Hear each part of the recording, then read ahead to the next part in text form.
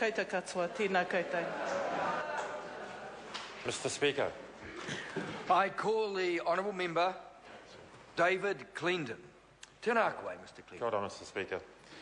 Kei te mihi nui ki ngā manuhiri, ngā tapu o Ngati Whatua o Kaipara. Tēnā koutou katoa. Mr Speaker, I'm pleased to take a short call just to affirm the Green Party's support for this legislation as we endeavour to support all of these settlement bills. I'd just like to begin to take a moment simply to acknowledge, as others have done, rather a large gap in the Labour benches this morning.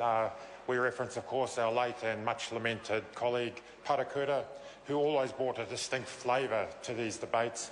He is missed, but his legacy continues and will do so far into the future. So one of the mixed benefits of being an MP, and particularly a Northern MP, is that I travel routinely. My journey to work each Tuesday morning literally gives me a bird's eye view of the Kaipara Harbour and the landscape that surrounds it. And it's an extraordinary landscape, our largest harbour, a very rich landscape, historically an enormously productive landscape. The richness of that place, both culturally, after 300 years of occupation by Ngā Hapu o Ngati Whatua o Kaipara, and of course the ecological richness, the richness of the land and the sea, which of course attracted people to live there those so many years ago. And of course, sadly, over time, that landscape, both culturally and physically, both the environment, has been sadly degraded. And it's an unfortunate reality that now the work begins again, or continues, I should say, to restore both the quality of the cultural landscape and of the physical landscape, the ecology of that place. And that this settlement bill we debate, and we will pass unanimously today, I'm sure, is a significant step towards that restoration. And for that we applaud the work of those at the government level who have contributed to that. And I must commend Minister Finlayson, something I must confess Greens don't routinely do, but I do commend the Minister on his stated commitment to continuing to put energy and time into the Kaipara. Sir, I mentioned degradation, and it saddens me to think back to my childhood when driving around the countryside you'd routinely hear people sneeringly remarking about Māori land, how one could identify Māori land because that was the land growing gorse and with broken fences and no sign of much work being done. And of course what was missing from those statements, as was captured in the text of this bill, that notes under the Native Land Court established in 1862. That court was intended and did very successfully alienate Māori from their land. And it goes on in the bill to say the law did not provide a way for the owners to collectively manage their land. This meant it was difficult for owners to accumulate capital and make improvements, and frequently owners had little option but to use sale proceeds to meet their immediate needs. And that has been part of the history of the Kaipara Rohi, as indeed it has been of the entire motu of New Zealand generally.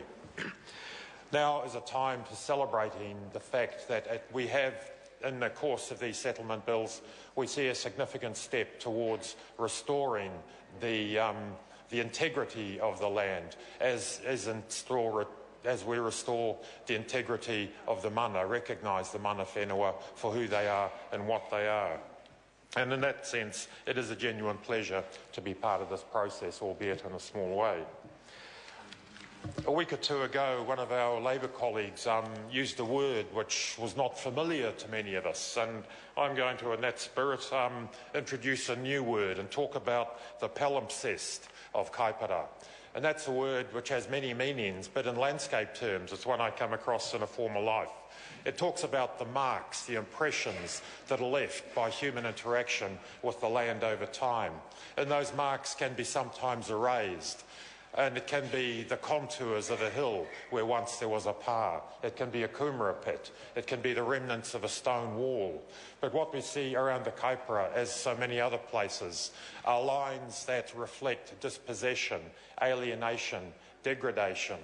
And I believe that the passing of this bill will make a contribution to restoring, so that in future people will look at that land and they will see impressions, they will see marks on the landscape that speak of productivity, of richness, of quality of life, of integrity of the environment. And that is the challenge that lies before us all, to ensure our ongoing support beyond the speeches and the goodwill of today, to ensure that we put our energies into supporting the ongoing recognition of mana whenua throughout the country, in this specific case, of course, the mana whenua of Kaipara Harbour and the surrounding land. So a year or so ago, in fact probably longer, 2 years perhaps, I was fortunate to be at a hui at Tuatahi Marae, which was a getting together of a group called the Integrated Kaipara Harbour Management Group. Not a title that flows from the tongue, but it's an extraordinary and admirable coming together of Māori interests, of local hapu and whānau, of farmers, of conservation groups, of ordinary members of the public, of local government, and the common cause, the common purpose is the restoration of the whenua and of the moana of Kaipara. The ambitious goal and the worthy goal of that group is to plant 2 million trees around the Kaipara by 2015, and that's an extraordinarily ambitious goal, and one I'm sure they're well on the way to fulfilling. We know that as we restore the land, we are restoring people, because people and their land are interwoven inextricably. If one is degraded, the other inevitably is degraded. As we restore the land, the rivers, the harbour, we are also restoring the life, the quality of life of the people who live in it and on it, and whose tipuna have lived there for such a long time. So I can just say that community ground-up initiatives like the Integrated Kaipara Harbour Management Group indicates to us that the communities often move faster than does the legislative process. In a sense, we are catching up with where the community is leading us, and notably where ngā hapu, ngā iwi katoa are leading us to restore this place, to restore this country to the richness, to the quality that it deserves to be.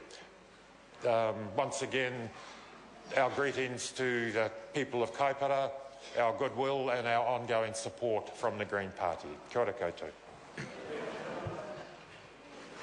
Speaker.